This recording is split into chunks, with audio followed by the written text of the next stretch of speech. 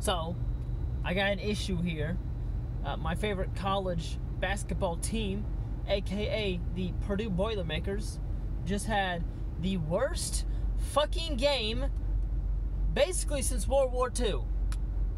They scored 37 points in a game Sunday, which was apparently the worst since like 1947.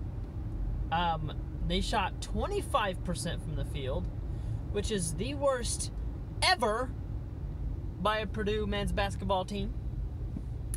And I've had it. You know, I've said this for, you know, kind of on the DL for a few years, but I'm saying it out loud now. Purdue needs to get rid of fucking Matt Painter.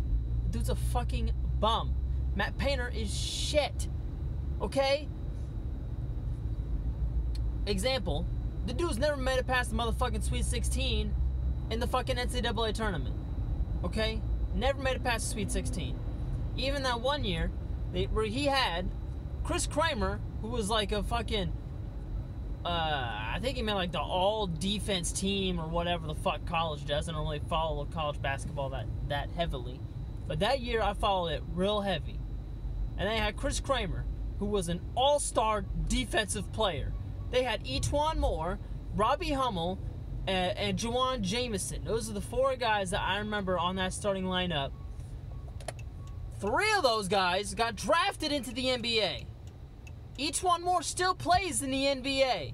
I'm not sure about Juwan Jamison or Juwan Johnson. I may have to check up on it. I'm not quite sure. But I know for a fucking fact E'Twaun Moore plays in the NBA.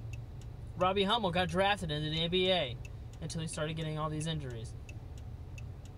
So, Matt Painter had three fucking NBA caliber players on his team. And he can't make it past the motherfucking Sweet 16. That is unheard of.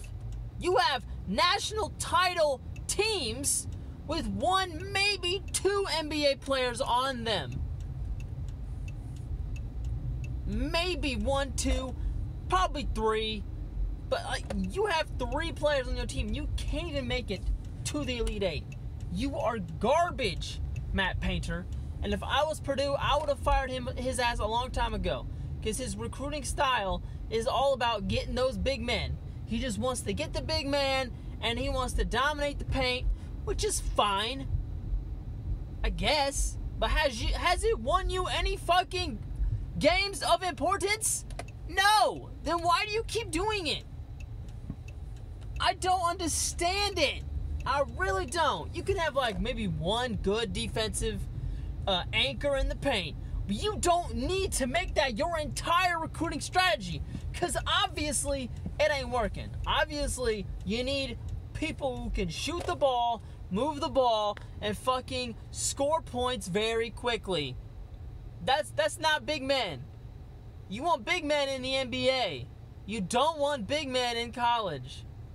Because college is such a different game. It is so fast-paced, and it is so, like, grueling on the big man. Because when a team is shooting 25% from the field, the big man ain't going to help you.